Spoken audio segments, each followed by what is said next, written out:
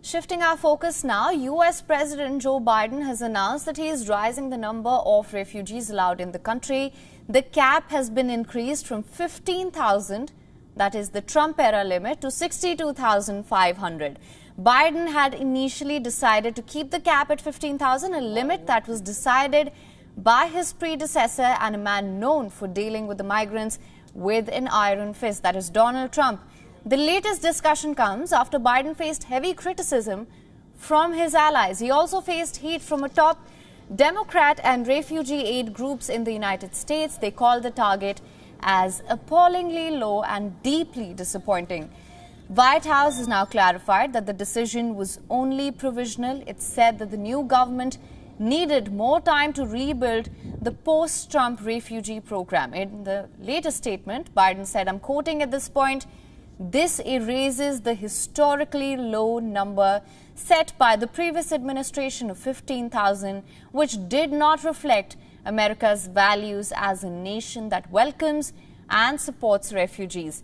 The new admissions cap will also reinforce efforts that are already underway to expand the United States' capacity to admit refugees so that we can reach the goal of 125,000 refugee admissions that I intend to set for the coming fiscal year. Now, during his presidency, Donald Trump clamped down on refugees. That is no secret. It was a part of his hard-line border politics.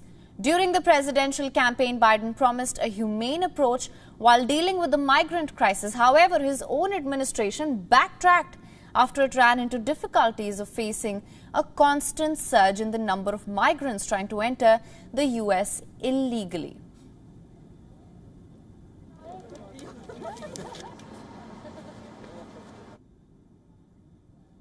Now, once again, going back to our WION correspondent, Rachel Silverman from San Francisco. Rachel, thank you so much for staying with us. Now, the influx of migrants has proved to be a challenge under the Biden administration, so much so that the number of migrants allowed was once again scaled down to the Trump-era limits. How do you assess that?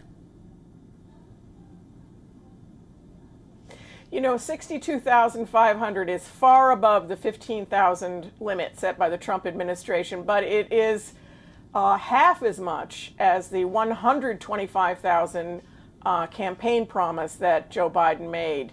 As you mentioned, Biden said the earlier cap just did not reflect America's values, and the United States, he says, has a commitment to protect the most vulnerable.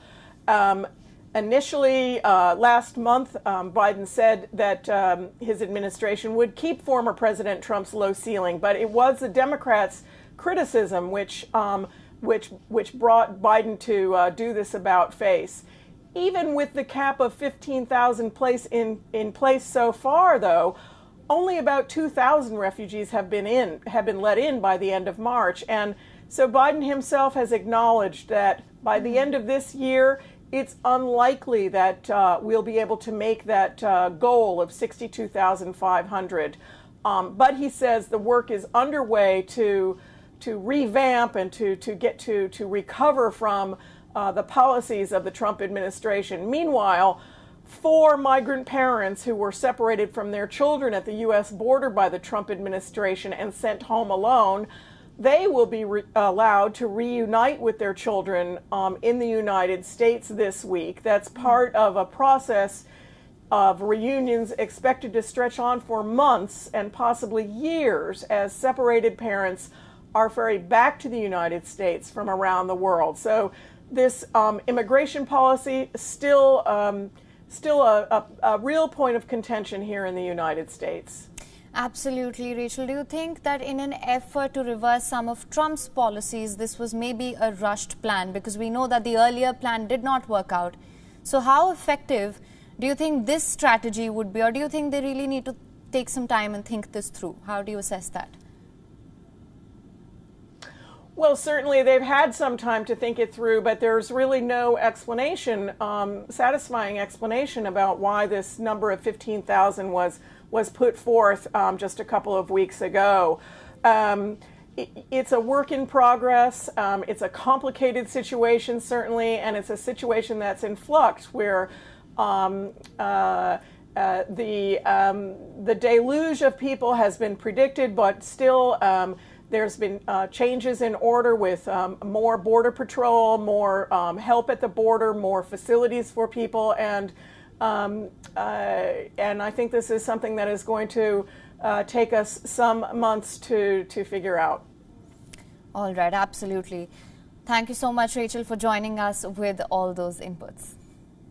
WION is now available in your country. Download the app now. Get all the news on the move.